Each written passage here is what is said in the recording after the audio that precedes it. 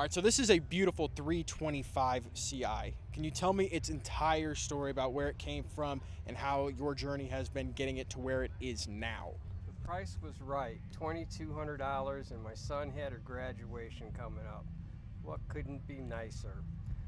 4 hours after I brought it home, the neighbor later kind of hit the front, so I kept the car and got him something different. COVID hit. Don't go anywhere. And they kept sending me money. Well, those UPS trucks were coming, so eBay turbos, $90 superchargers. I even learned to weld. Really? And what do you think because it's turbocharged and supercharged right now, what is its current power output and what are its times in the quarter mile? It does a 1040 quarter mile, about a 120 something.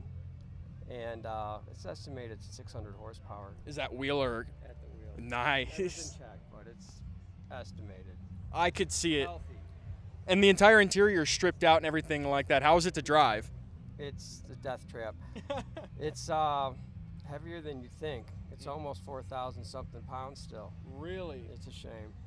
Well, she's beautiful, and the work on this car and the blood, sweat, and tears put into it. It's a beautiful car. I'm a BMW owner myself.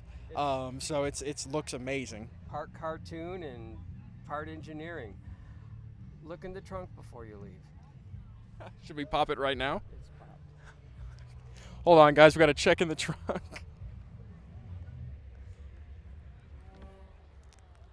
There is a canister of nitrous back here.